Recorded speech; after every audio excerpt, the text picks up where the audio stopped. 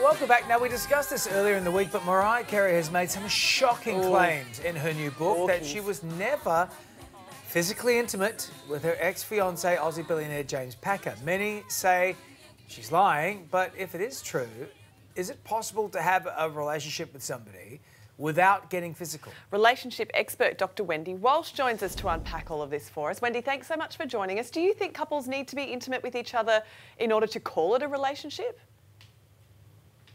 Absolutely not. The famous love researcher, Dr. Robert Sternebrg, said that there are three kinds of love. There's passion or lust, there's intimacy, emotional intimacy, and there's commitment, like an intellectual commitment. So if they were engaged, they had the commitment. We don't know about the emotional intimacy, and they may not have had the lust. You can have one, two, or three of those people, of those aspects of love, and still call yourself a relationship.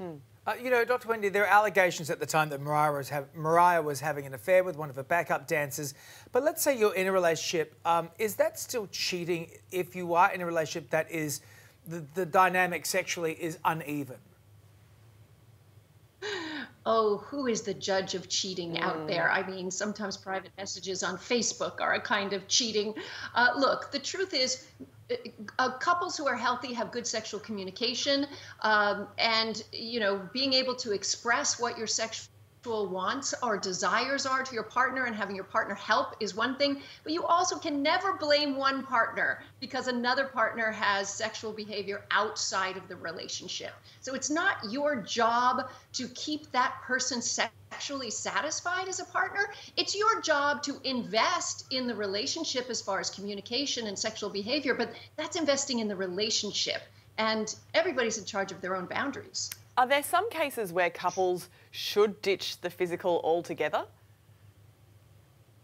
Well, I never like the word should, but there are times of our lives where people may have less or no sex. For instance, when couples are during the very vulnerable and busy years of pregnancy, nursing, and raising small children, sex can sometimes be put on the back burner.